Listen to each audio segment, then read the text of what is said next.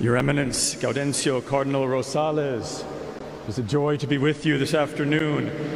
Archbishop Gilbert Garcera of Lipa, thank you so much for having invited me to be the celebrant at this amazing liturgical celebration here in the Basilica Menor de la Immaculada Concepcion here in Batangas City. Dear brother bishops who have come to be with us, brother priests, deacons, brothers and sisters in the religious life, consecrated men and women, lay faithful here in the Archdiocese of Lipa, it gives me a lot of joy to be with you in this beautiful and splendid historical basilica to celebrate the canonical coronation of this image of the Immaculate Conception on this her feast day in the year of the Lord 2022. Indeed, it was just this year that your Archbishop Gilbert Garcera led a Mass to declare the minor Basilica of the Immaculate Conception here as also the Archdiocesan shrine of Santo Niño.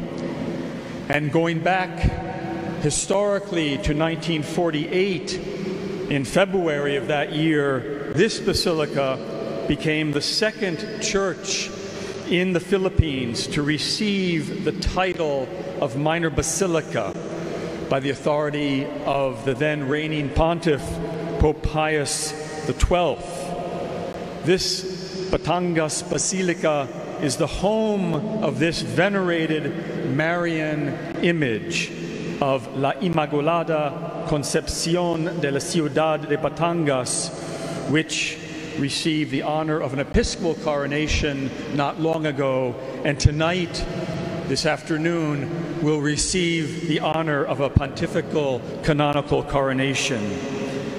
There's an old Latin phrase in theology about Our Lady, about Mary, and it goes like this in Latin: De Maria numquam satis.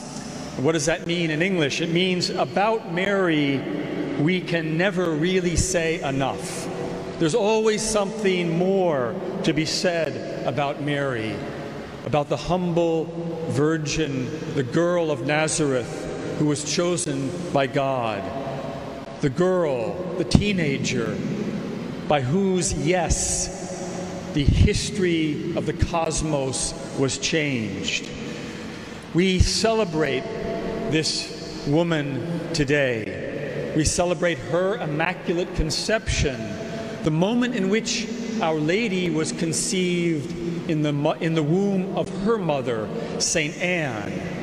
Today is 9 months away from the birthday of Mary, September 8th. It's the moment today in which Mary came into the world without the stain of original sin in the womb of St. Anne.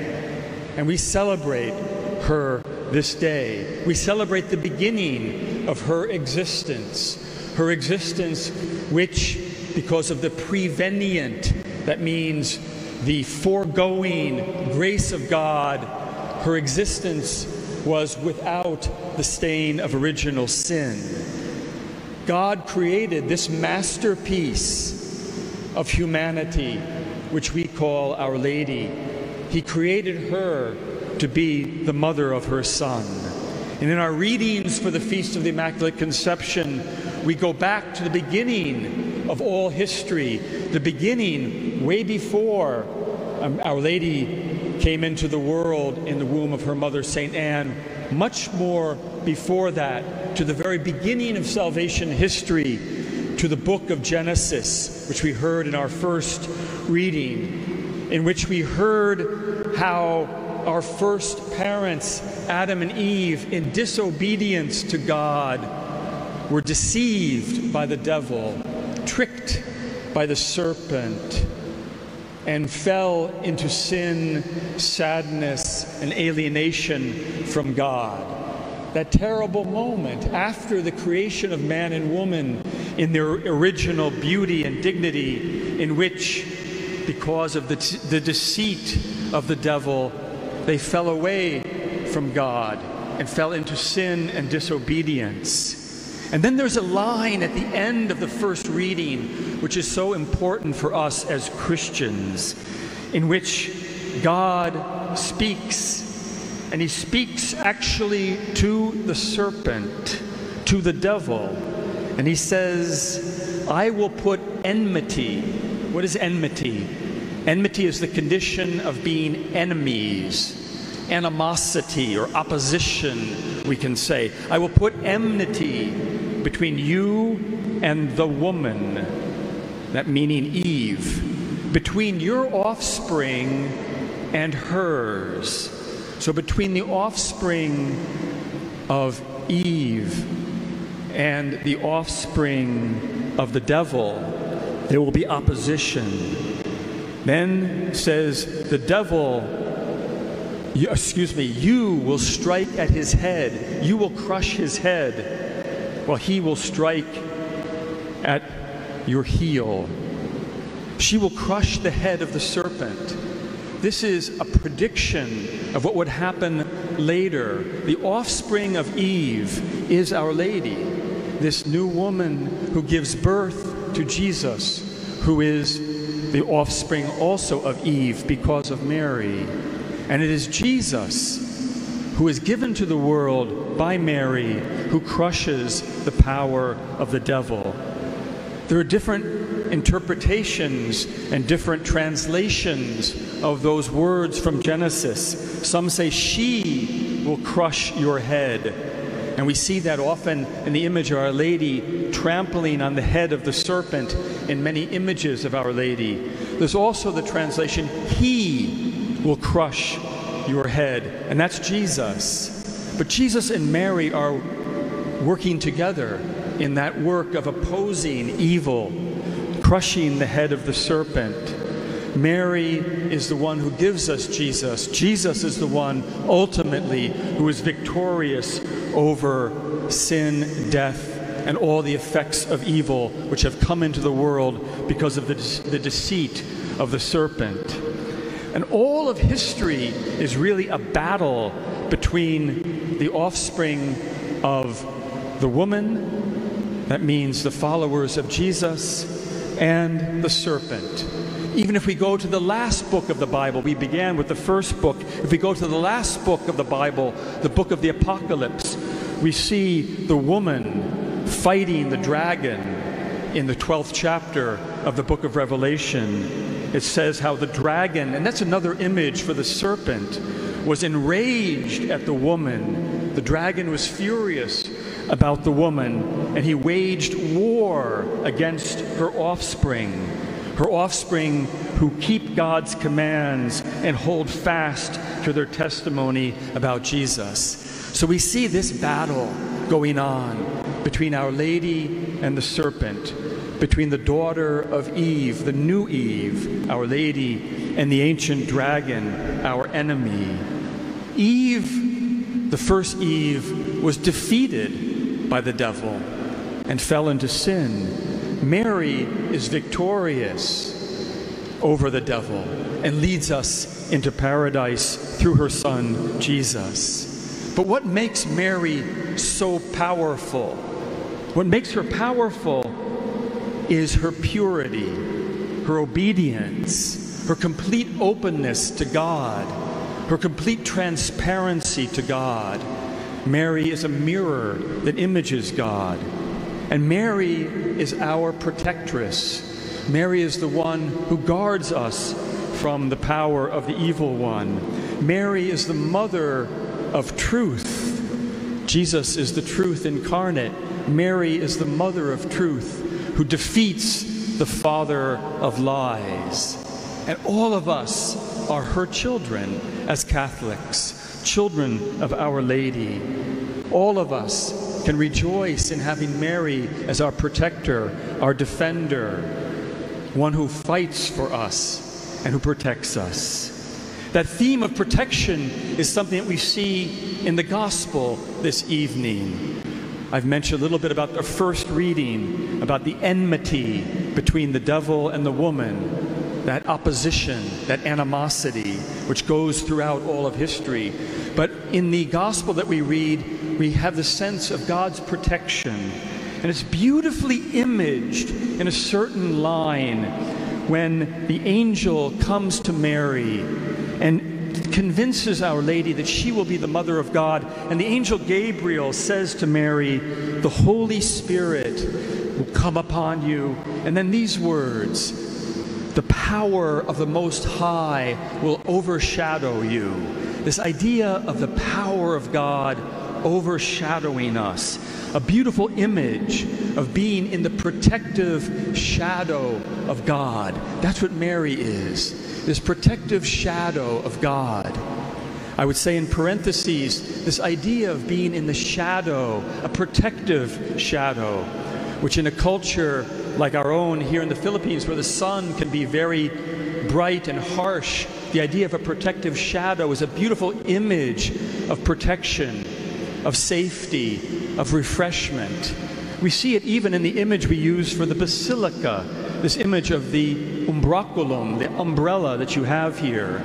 It's the umbrella, traditionally, that was carried over the Pope when the Pope would make his pastoral visits to the churches of Rome. The shadow of the sun, the shadow created by the umbraculum, protected the Pope from the harsh reality of the sun.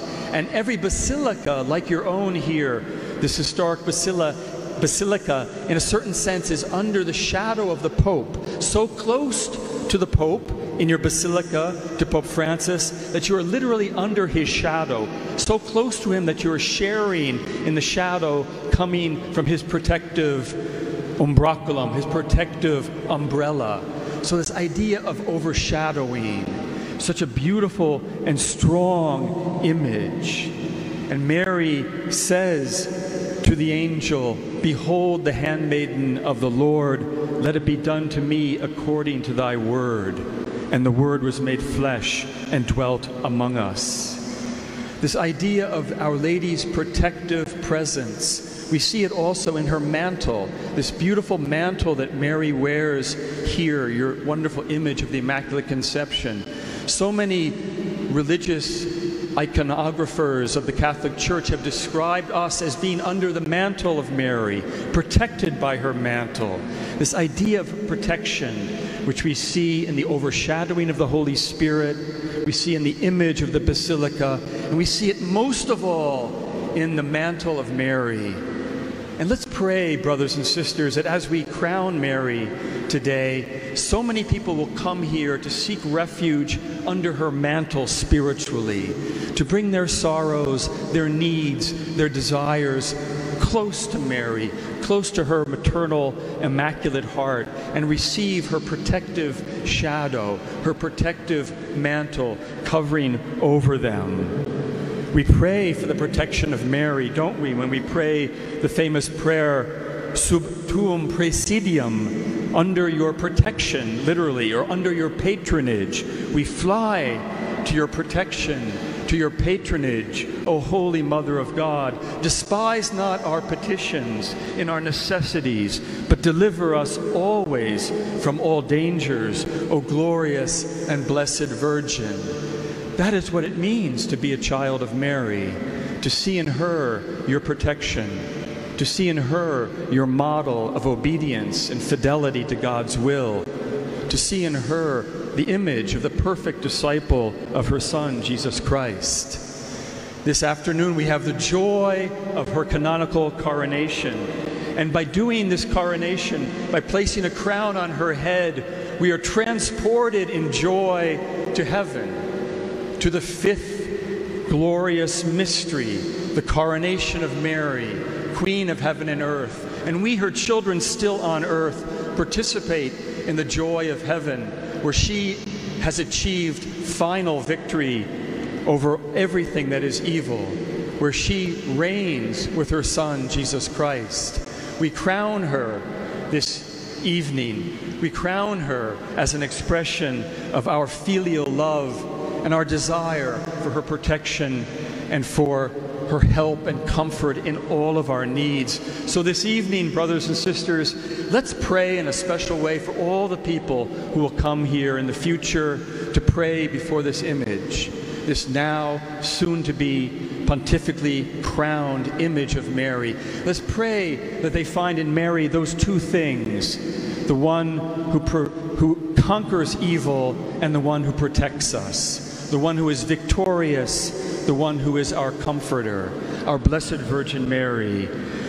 It fills me with joy to be with you this evening on behalf of Pope Francis as your Apostolic Nuncio. I ask you, please, to pray for Pope Francis. Whenever I come to visit him in Rome, he always asks me to ask you, the pueblo amante de Maria, the people who love Mary here in the Philippines, to pray for Pope Francis. He needs our prayers. He asks for our prayers.